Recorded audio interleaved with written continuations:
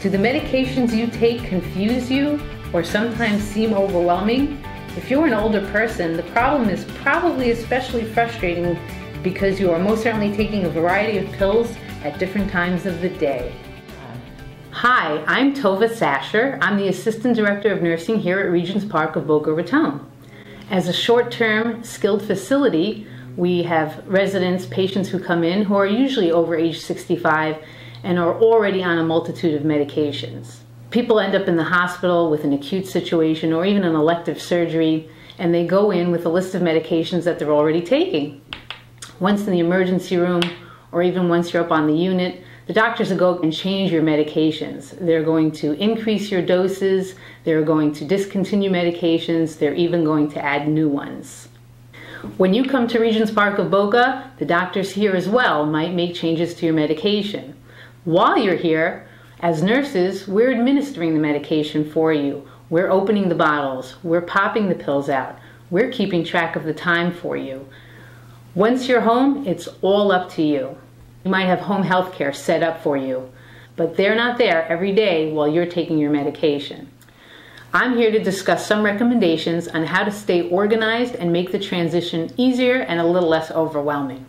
For starters, you might ask a friend or a family member to come over to look at the medications and help you start to get organized.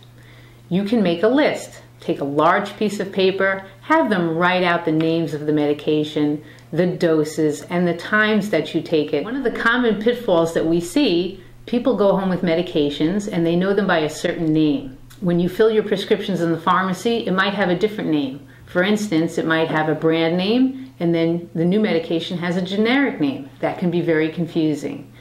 We recommend that you write the name, both the generic and the brand, on your bottle, on your blister pack, so that you can identify which medications are which and not to duplicate.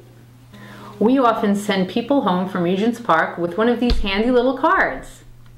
This is an emergency medical record that we recommend that you keep with you at all times. It's very handy when you go to your doctor's appointments to have it readily available so you don't have to memorize the medications that you're currently taking. On this list, there's plenty of space to write the name of the medication, the dose that you're taking, which is the amount that you're taking, and the times that you take them. We recommend that you write this all down in pencil so that you can make the necessary changes as you need to. Don't forget, although you may not think of them as medications, vitamins and supplements should go on this list as well. Doctors consider those medications.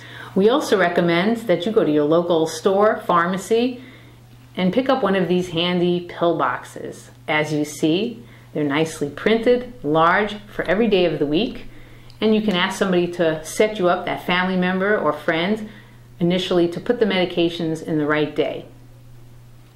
For those of you who are taking several medications at several times of the day, this one is a little heftier.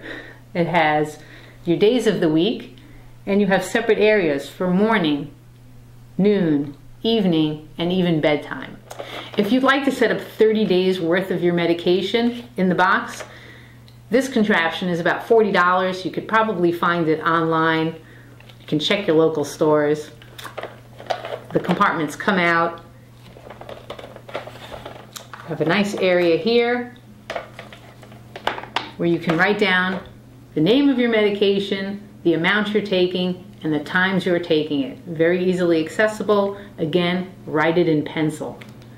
Sometimes it can get confusing to remember which times you're taking your medication, even though you have it written down. We recommend you set a timer. Use an egg timer. Use your alarm clock. Use your cell phone. They have calendars with preset timers in there, and you can have a reminder what time you need to take your medication. There's no one size fits all. See what works best for you. Try several things out. Find what works best for you. Follow your doctor's orders. Follow your doctor's recommendations. If you have any questions, call your pharmacist. I hope this was helpful. Thank you for listening.